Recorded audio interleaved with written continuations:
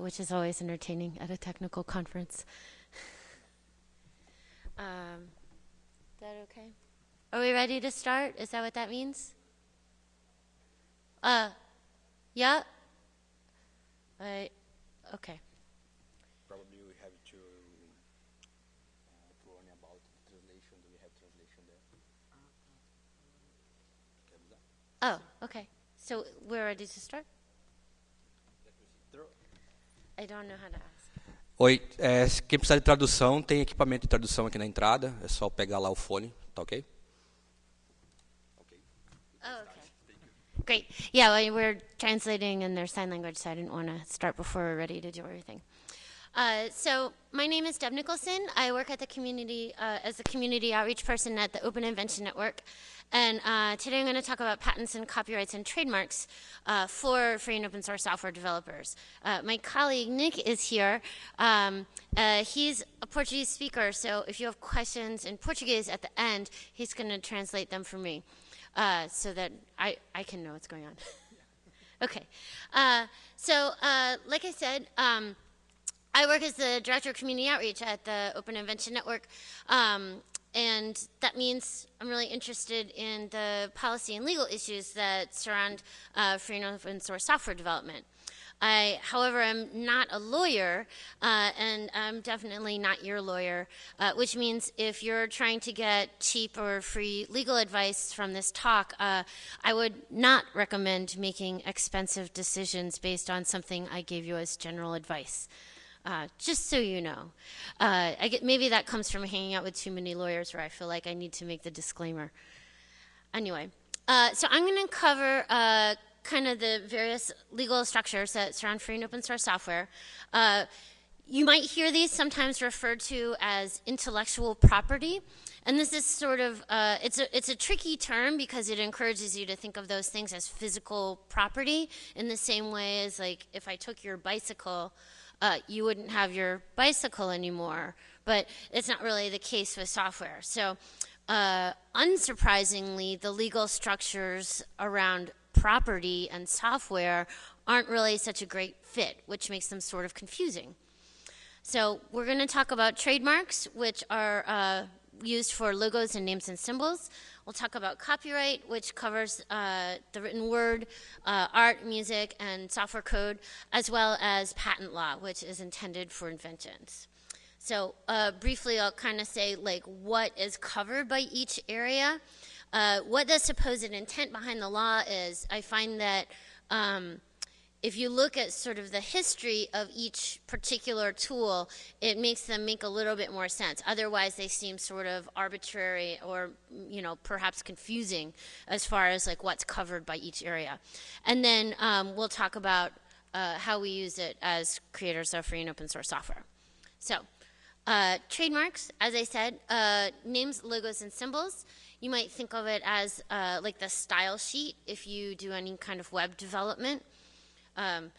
And so originally, trademarks would be on top of an actual like baked good. This is sort of, these are mooncakes from China, so they have a little note about them that this one is good for long life and happiness, but it also says what bakery it's from. And the idea behind trademark, as you can see it in its earliest form, is so that you know who made the thing that you're looking at. So whenever you use a trademark, you're sort of saying like, oh, I'm the person who's associated with this mark or this logo. And it kind of will help maybe to answer, is this cookie safe for me to eat? A lot of baked goods sort of in the medieval times would be filled with, you know, bugs, or maybe they would use sawdust to kind of make more cookies. And so you might want to look at the mark on the cookie and be like, oh, this is the one with less sawdust. Yay, I like that one. Or less lice or weevils or whatever. And it also kind of gives you an idea about the quality, like, will this be delicious? Like, weevils, or no weevils, depending on your choice. So that's kind of the original idea of trademark. So whenever you're using trademark, you're sort of, you know, saying like, this is where this is coming from. Now, each trademark holder has the rights for that mark in their field of endeavor. So it doesn't slosh over into other fields of endeavor. I don't know if you guys have this kind of beer here in Brazil. Have you seen this, Bass? Anyway, it's this is one of the earliest registered trademarks. It's a specific type of British-style beer, and they use the red triangle to let people know, like, oh, this is the beer with the red triangle on it. So if you remembered that you liked that one, you could get it again. But that doesn't mean that the only people who can use red triangles for a trademark are Bass, because that would get, I mean, a red triangle is pretty simple, so it would be sort of like a huge thing to say, like, all the red triangles are ours. I live in Boston, Massachusetts, where we have this sign. Citgo is a brand of gasoline, which is a really different thing than beer, unless you've had really way too much beer, in which case maybe you shouldn't be using either one. But Citgo uses the red triangle to say, we're that brand of gasoline. It's actually not a particularly good brand of gasoline, but it is a cheap one. They buy up all the remnants from other companies and then mix them together. But for some reason in the city I live in, we have a ginormous sign which can now not be removed because nobody would be able to figure out where they were going if they couldn't see that sign anymore. So the red triangles for beer belong to Bass. The red triangles for Citgo belong to for gasoline belong to the Citgo company. So that's all well and good as long as Bass doesn't decide to make any gasoline and Citgo doesn't decide to make any beer. Then we end up with problems. If folks are familiar, there's this company that predates Apple Computing that made records. It's the Beatles record label. I don't know if we have any Beatles fans in the house. Yeah, okay, I see some nods. So the Apple Record Company was producing music and using the Apple as a logo, which was fine when Apple Computing was just making computers.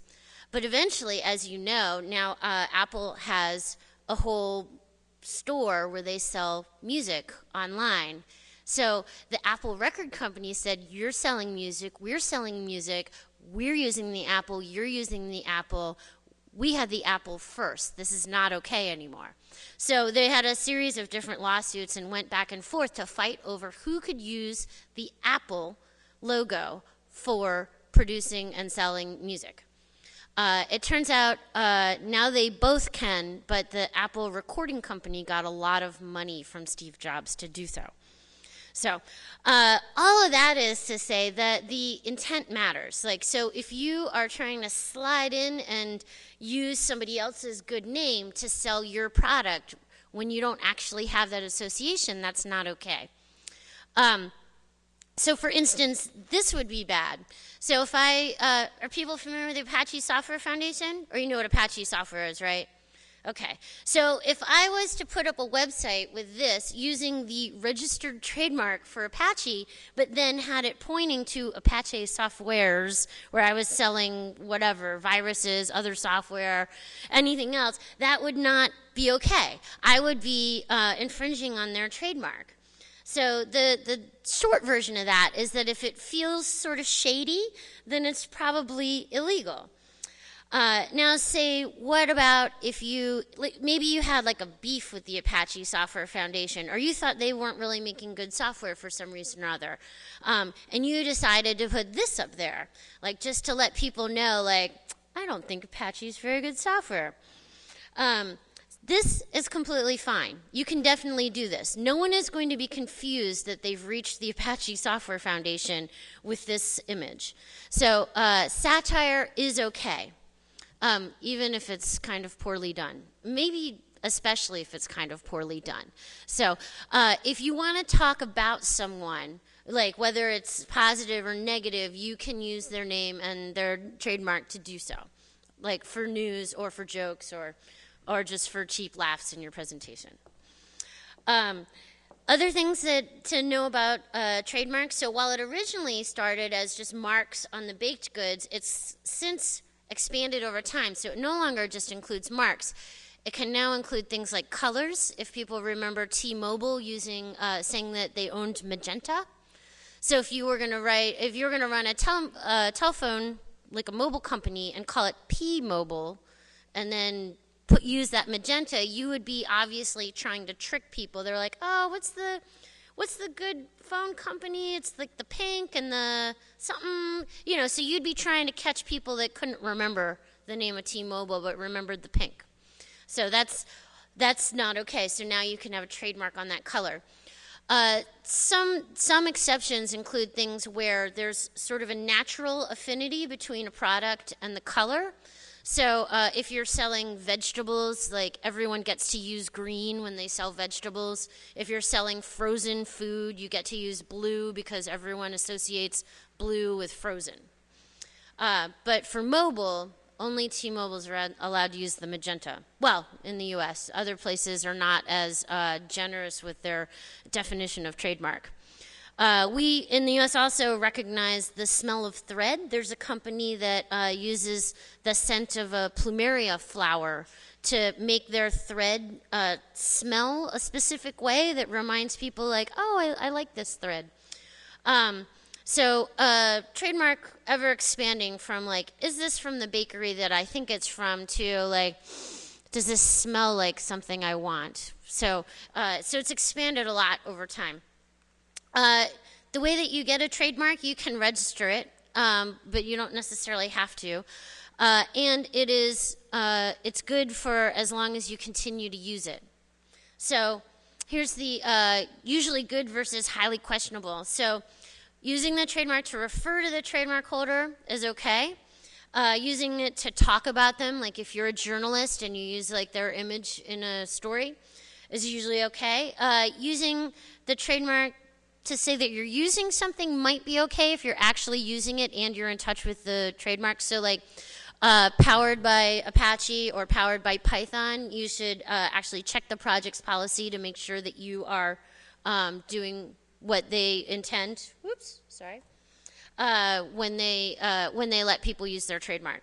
Highly questionable, using the trademark to actually impersonate the trademark holder. Using your own version in a really super similar context that is obviously designed to confuse people. Using it to imply an endorsement that you don't have. So if you're using software that you've significantly changed or are doing something drastically different with, like you're putting a Trojan horse virus in there and trying to get people to download it, or giving away free software but then telling people that they have to pay for it, and they can pay for it, but telling them that they have to pay for it and relicense it or something weird or shady like that. But again, if you're not sure, check the project's policy. Most large projects have a policy about using their trademark, so you don't have to usually figure out the details of each individual use on your own.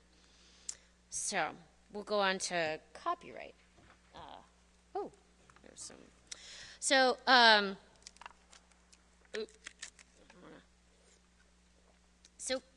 copyright it's kind of exactly what it sounds like. It is intended to be the right to copy.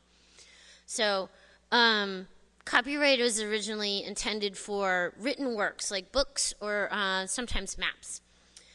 If you're a web developer, you could think of it as the content of the actual page. So it's not the way that it's presented or the font that you've used or anything like that, or the color or the smell of it. It's the actual content of what you're saying. So the original, so there's kind of apocryphal story, I guess. I assume it's true. It's been repeated many times. In Ireland, somewhere in the Common Era 561, there were two monks, and they were friends with each other, and one came to visit the other and said, like, can I make a copy of this manuscript? I'd really like to have it at my monastery also. And the guy said, no, this one's mine. It's part of like what makes my monastery special. You can't have a copy. So he's like, so the first guy says, well, I guess I'll just stay over for a couple of nights and we'll just visit anyway. And so he snuck out in the middle of the night and went down and made copies of this particular manuscript and then took it back to his monastery. So it didn't take that long for the first person to hear about it, and they ended up bringing it to the King of Ireland at the time. I'm not even going to try to pronounce this Celtic name, but he said he took a look at the situation and said, "To every cow belongs her calf. Therefore, to every book belongs its copy." So he basically sided with the first guy and said, "Nope, you cannot. Like, you have to pay him or ask his permission to have that copy." And that, that's a really early idea of having a copy of something. Since then, we kind of, I'm going to fast forward. I'm not going to go through every copyright legislation that's ever been passed, but if you get into just the past century, most countries have signed something like the Berne Convention or the Buenos Aires Convention, which has now been subsumed by the Berne Convention, saying that we agree that the right to copy is a thing that we all care about and that we're all going to enforce. And we're all going to agree that it covers lots and lots and lots of other things. So paintings, photographs, music, since it's written, films, characters or stories with characters in them. And then finally, we eventually included software in that designation. Software used to be kind of thought of as like a blueprint, and then, around the 70s and 80s, slowly became thought of as a creative writing, piece of writing. And so we decided, now that it's a literary work, we'll cover it with copyright. So that means that all of our software licenses rest on top of copyright law. So copyright is invoked when you write a thing. You don't have to register copyright. You don't have to tell anyone that you have it. And in fact, if you don't say anything, then what you are invoking is default copyright. So just the mere act of writing something confers copyrights to you for writing them. So if you want something else, like say a free software license, then you have to say so specifically. You have to say, I do have the copyright and I am choosing to instead replace it with additional rights and responsibilities under this particular license. So that's where that comes from. How do you pick a license? I have my favorites. I work on a project that is licensed under the AGPL, so I may be biased, but in general, it's good to check with your upstream. It's kind of considered obnoxious to write like a 4-line patch in a totally different license than the upstream project is using. So check your upstream if you're just contributing, like you found a little bug and you decided to fix it. So you should use the same license as the upstream. Another thing you might want to do is if you're writing software at work is to check with your boss. Many companies are large enough to already have like a policy around what types of software licenses you can submit stuff back out into the world under. And your boss might have some ideas about that. If you've checked all of those things and you still get to pick, like it's your project or it's your module or it's your baby, whatever, I would say pick a copyleft license. So copyleft is, it's as it sounds like the opposite of copyright, where it confers upon anyone who uses the code the right to copy it and to use it for any purpose. This is probably, I think most folks that are spending the whole day at a free software conference know about this one, right? But for anyone who does not, the GPL is the most common. There are other licenses in the GPL family, but the Free Software Foundation and Richard Stallman wrote the GPL to give us this power to use copyleft. So we share out the changes, they get shared back. The most recent version of the GPL, and I'm going to talk about patents next, has a patent protection clause to keep people from abusing GPL code to bring software patent suits. So, back to our sort of decision tree here on picking a license.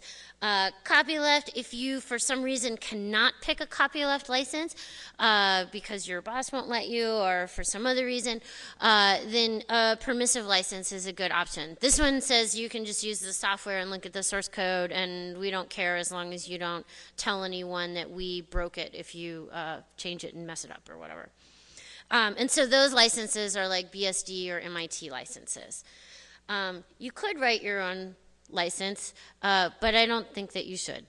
There's a lot of reasons for that, but mostly because if you write your own license, then other people looking at it won't know how that fits in to the current sort of ecosystem of licenses. So, and there are a couple of like really ridiculous special Snowflake licenses. Like there's one that says like you have to have a certain number of people in your project do the chicken dance, which is, depending on how many copies you've shared. There's other ones that say, like, you have to buy a certain number of beers for people, depending on how many copies of your software are out there. And finally, like, even more vague than that is the Don't Be Evil license, which says, like, you can use this software as long as you're not evil. Which is, like, I mean, anyone who's ever watched a couple break up knows that evil is completely subjective, right? So, like, what I may say is evil is certainly not what the next person would say is evil. And so, don't be evil is, it just means that anyone who looks at that code is like, I don't know what I can or can't do with this, and or I don't want to spend the overhead to figure out how many chicken dances we owe you. So if you do a special Snowflake, you're basically trolling people that want to use your software. Which, if that's your jam, that's okay, but then you shouldn't be sad that no one uses your code. Unless you're an expert. There are a couple of people, RMS is not a lawyer, and he wrote a license, and it turned out pretty well, I think. But don't put the chicken dance in there, is what I'm saying. So, copyright is now valid for the life of the author plus 70 years. Thank you, Disney. And might end up keep going. Mickey Mouse isn't getting any younger, so that might continue to grow. But this is, and it's been growing over time, and with international treaties and the Berne Convention, it's always trying to be harmonized around the world so that the life of copyright continues to grow. So I wouldn't be surprised if that number goes up. So I did say I would talk about patents next, right? So patents, you can think of them as the functionality. So if we use our website analogy where we have the style sheet for the trademark, like how it looks, and we have the content, like the actual stuff that you type in, like all your thoughts and ideas, the functionality, like what does your website do? Like does it bombard visitors to your site with pictures of glittery cats, or does it take information or give information, whatever it does. So the functionality is what patents are originally intended to protect. So like I said, you could think of it as the answer to, but what does it do? And not all websites maybe have an answer for that, but which is fine. I like looking at cats as much as the next person. So just like the super quick history of patents. So originally patents would be on physical devices, like things that you could see. So you look at this and, maybe if you have ever been to a store, worn clothes, you immediately know what this is and what it's doing. It's a pin with a little ball in the end to keep you from poking a hole in your thumb. It's pretty simple. But so if someone else made one and you had the patent on pins with the ball in the end to keep you from poking a hole in your thumb, you could put their pin next to your pin, and it would be really obvious that you were looking at the same thing. So early patents it was a lot easier to figure out like when someone had the exact same idea or was copying your idea or that type of thing. Not that I'm opposed to the idea of independent invention. There can't have only been one person that was sick of having holes in their thumb. But that's a slightly different issue. you move up a little bit, eventually we are able to have patents on chemical formulas, which are less visible, and also the function is less obvious. So they have a function in a particular space. So like a pill could do any number of different things. And so you've got all these pharmaceutical patents where a chemical formula, which is something that's kind of given to us by nature, has a particular effect within a particular environment. So you can see it starting to get a little bit fuzzier, like, are those pills the same pills as the ones that I invented? Or are they like really close, like similar enough? Or are they like a completely different thing? Like you've got codeine and I've got vitamins. Like it becomes a little bit harder to figure out who has infringed on the patentable idea here. And then you just kind of move up, and eventually just ideas, business methods, thoughts about hedging your bets could be given a patent in the U.S. Other places are a little less free with the patents, but we're doing a really ambitious campaign to export that. I'm sorry about that, and also the twerking. But the U.S. exports its ideas around intellectual property and shaking your butt. So that's a thing we do. Our patent office has been issuing patents for what we call functional claims. So if you think of the pin, like you said, oh, so the problem is I get holes in my thumb when I'm sticking pins and stuff. And then the solution you see is this pin with a ball on the end of it, and that patent would have a picture of a pin with a ball on the end of it. I mean, a pin is pretty small. It might even have had an actual pin taped to the paper. Who knows? But for software, you can have a patent on, I found this problem, and then I'm going to fix it with software. And you don't have to put a picture of the software or the source code or anything else. You're just going to fix it with software. This software is the solution to the problem, which is very different than actually writing software and fixing a problem.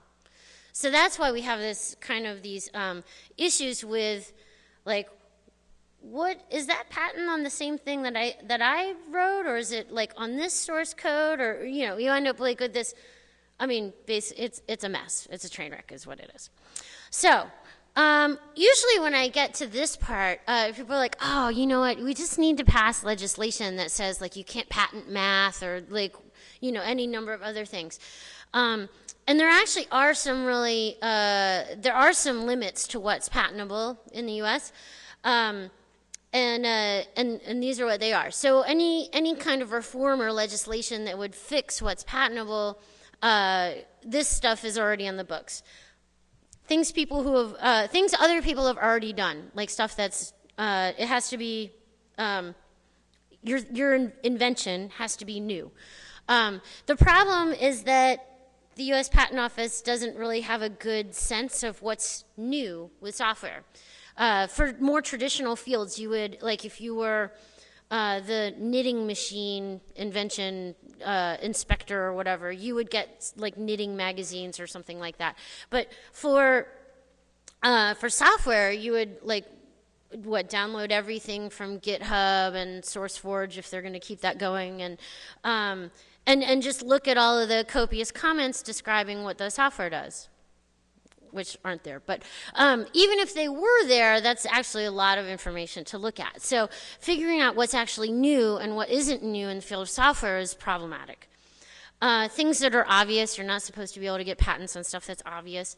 We have a whole class of lawyers in the U.S. that have gotten really good at writing language that's very difficult to read so that it's not clear that what you're describing is obvious. It's like a secret code. If you ever want your eyes to kind of bleed and fall out of your head, go ahead and read some patents at the USPTO's website. Things that don't or can't exist. People have tried to get patents on time travel with magnets or using unicorn parts for different things. And the USPTO has some limits. They will not give you patents on those things. algorithms on their own are not supposed to be patentable.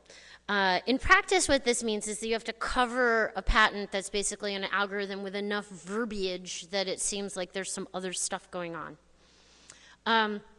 Naturally occurring phenomena are not supposed to be patentable. So like the wind. Like you could use the wind, but you can't patent wind.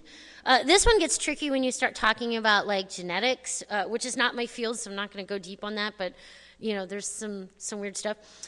Illegal activity is not patentable.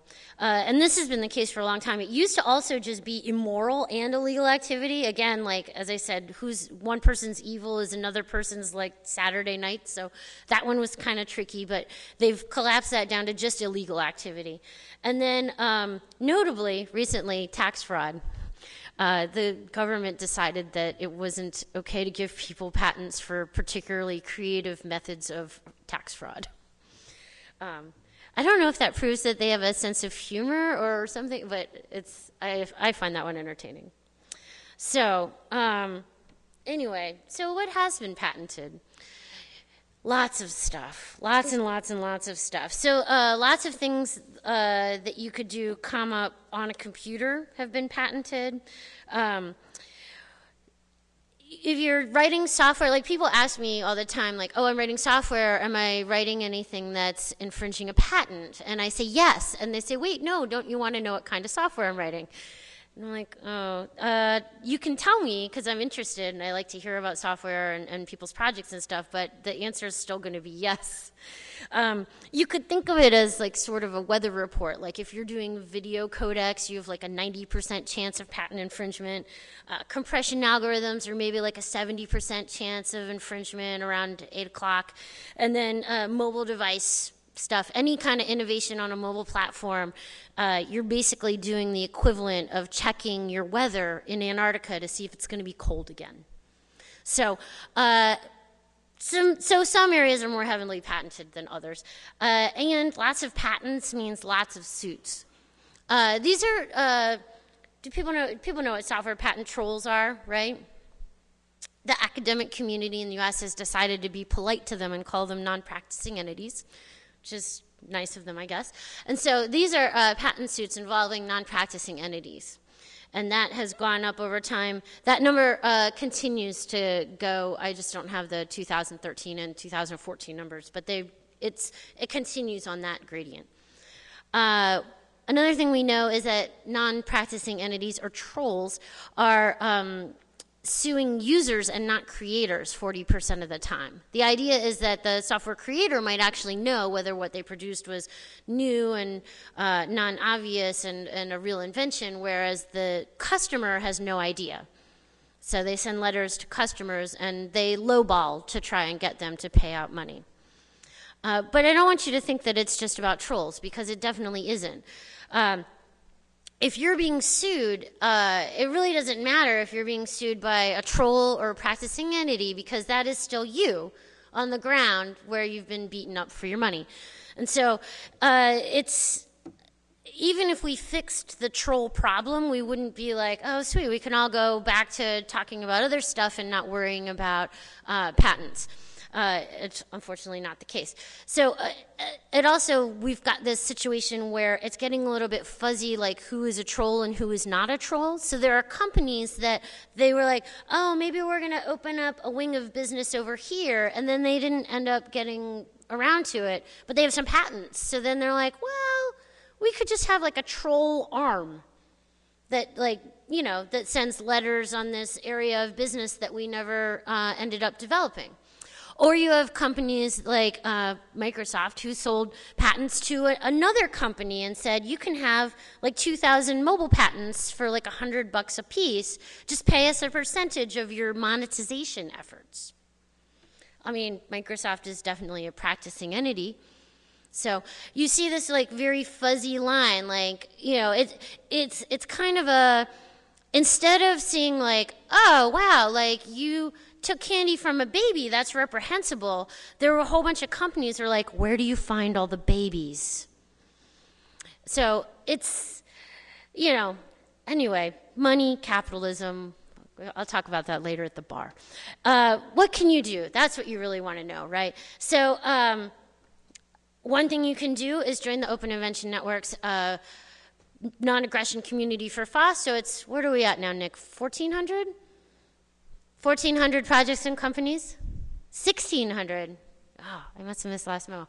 So 1,600 projects and companies that have signed an agreement saying that they will not sue each other for patent infringement around free software stuff like Linux and GNU and Android. So that's not nothing. There's a couple really big ones in there that you might expect to have to watch your back on, or might be doing some of the same stuff that you're doing. So, so it's definitely worth doing. Nick and I can answer questions about that if you want to do it afterwards. It also includes access to our defensive patent pools. So we have patents that you can use for defense. So if you got sued by a practicing entity, you could countersue. You can't countersue a troll because they're not doing anything. The way that a lawsuit works is say, you're like, stop infringing on my patent and or pay me. But if a troll isn't doing anything, and you can't have a patent on patent trolling. Choose a license with a patent clause that says, hey, hands off, like if you use this, you can't use it as a stick to beat people with. You could also do defensive publishing to let the U.S. Patent Office or the Patent Office, wherever you live, know, like, hey, I made this thing, and I don't want a patent on it. I just want everyone to have it and no one else to have a patent on it. So, and we can help you with that, that's a thing that we do at the Open Invention Network. So, I'll do a little quick recap, and so you guys think about what kind of questions you want to ask me in a couple minutes, because we're coming up to the questions part soon. So again, I'm not a lawyer. Do not make expensive business decisions based on my advice. That is not smart. Trademark. Don't pretend to be someone else. Impersonation, still illegal, even if you're doing it with like paper and lights and the smells and stuff. Copyright, choose a license that matches the goals for your code, and I would say pick a copyleft one if you can. If you want to talk to me about using the AGPL, which is copyleft for the web, I'd be happy to tell you all about that. And then patents. The best offense is defense, I think, because patent suits are expensive, like millions and millions of dollars expensive, and then also lots of time, and then probably lots of headaches and losing your hair and so, that type of thing. So, patents, even if we do fix the troll problem, and we stop issuing more fuzzy, non-obvious, crummy patents, there are still a ton of patents on the books. Not only in the U.S., like China's been doing a really great job of catching up there, great in heavy sarcasm, and Australia as well. So there are lots and lots of patents on the books, which even though the courts are starting to recognize, like, hey, those are all pretty crummy patents, and we're not going to give the person who brought this lawsuit a lot of money, you have to go to court to find that out, which, again, with the expensive time and mental space. So join the OIN. Our goal is to one day have so many projects and companies that people are like, oh, you don't want to mess with them. So we'll see. And if you are in doubt on any of those legal issues, get a lawyer. Probably not the Insane Clown Posse. Probably actual lawyers would be best. But we'll go there. Of course, I have picture credits. I can't talk about copyright and not give you guys the picture credits. And then I would be happy to take your questions. And if you have questions in Portuguese, then you can ask Nick and he will translate them. Thank you.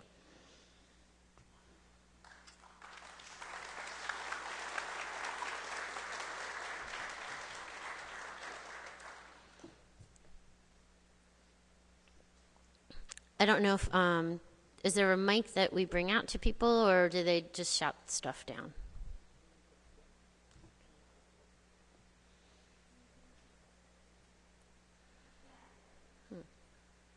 Anyone? Comments, questions, stories?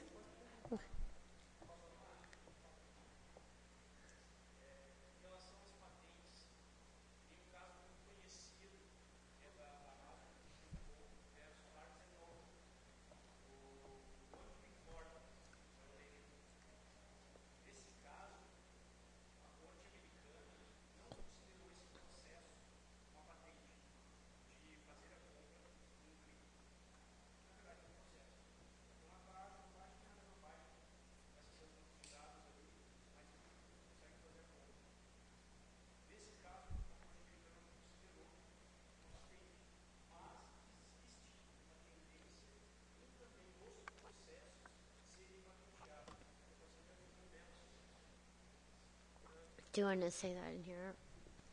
Então, eu vou repetir em português. Ele falou sobre a patente da Amazon de um clique, a compra com um clique, e ele gostaria de saber qual a opinião da Deb sobre, no caso, a Corte Americana não aceitou essa patente, né? Não, isso. Uhum. Ele não considerou esse processo válido. E ele gostaria de saber a opinião da Deb com relação a qual é a visão dela sobre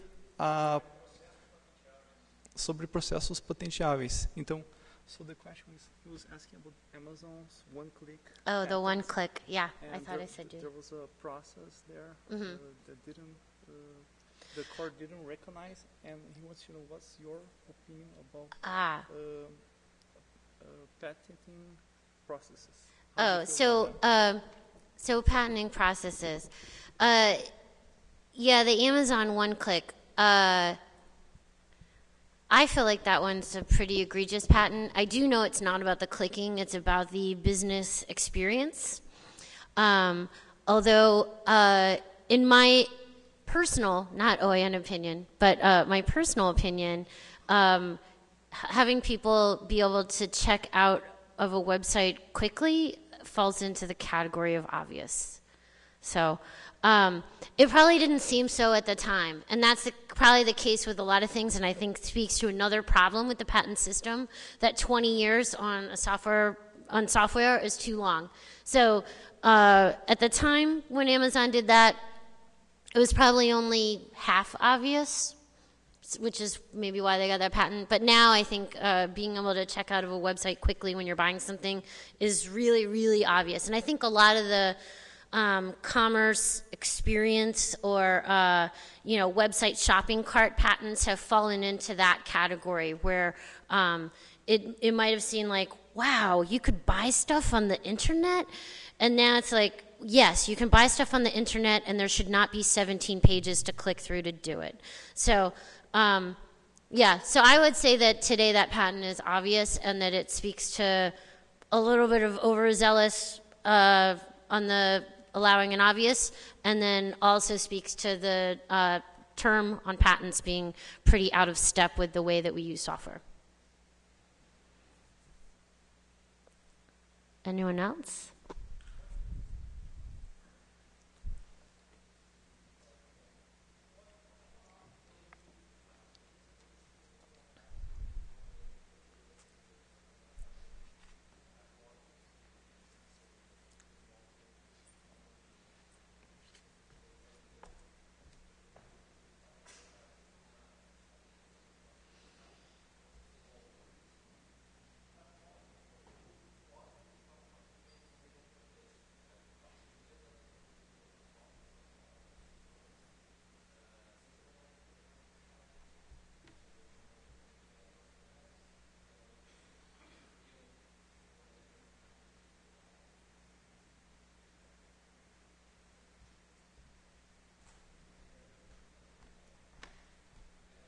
Então, a pergunta foi se existe alguma maneira... tá. Eu acho que ele vai repetir ela em português, então. Hello, Nikki. I would like to know, thinking about that I have developed a code, a program or a platform during the period that I have worked for my company. And is there any possible way to make a patent or something to make sure that, that I am the one who created this platform, I'm the one who made it.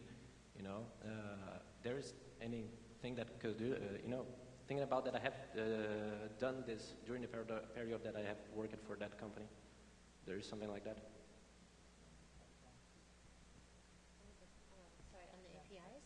Yeah, he's talking about patents, but I think this has more to do with copyright. If I have developed a platform for my company, and I have made the code, the project, and all that stuff, is that possible to make a patent to it? Okay, Nick is saying he thinks that that's copyright. I couldn't totally hear. Yeah, copyright or patent. I don't know. Yeah, so just to go back, copyright is for the code. like the actual writing of the code. So the specific, like, did you choose an iterator or did you choose recursion? Like all the actual bits of code you wrote. So that's copyright. And then the function, like what your code does, is the part that is potentially eligible for a patent or potentially eligible for a patent infringement suit. You can, yeah. Só complementando, se você está numa empresa, aquele código, teoricamente, ele pertence ao seu empregador. Você está ganhando pelo teu trabalho ali, mas o código desenvolvido pertence à empresa. Mesmo tendo sido concebido por mim. Sim, porque ele que está pagando você por aquele serviço que você está realizando. O que você pode fazer é trabalhar como um terceiro e aí sim, você vende o seu produto, o seu software, mas o copyright continua seu e você tem um maior controle sobre ele. Não sei se respondeu a dúvida. Não, para mim respondeu. Okay. Eu fico pensando nisso pela questão de tipo grandes engenheiros de software que desenvolvem plataformas, coisas, vamos dizer assim, bem feitas, né, e que trazem vamos dizer assim, um grande benefício para a empresa. E daí tu vê que tudo surgiu da cabeça daquele cara, entendeu? Foi idealizado todo na cabeça dele e a empresa, ok, show de bola. Então eu queria saber se tinha alguma coisa a nível de patente ou copyright poderia estar relacionado, tipo, tudo bem, é nosso, mas quem fez foi essa pessoa, né? Mas é isso mesmo, mas para mim ter respondido, obrigado. Isso, de nada.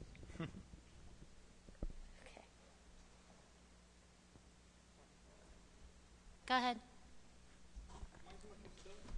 Oh. She's going to bring you the mic.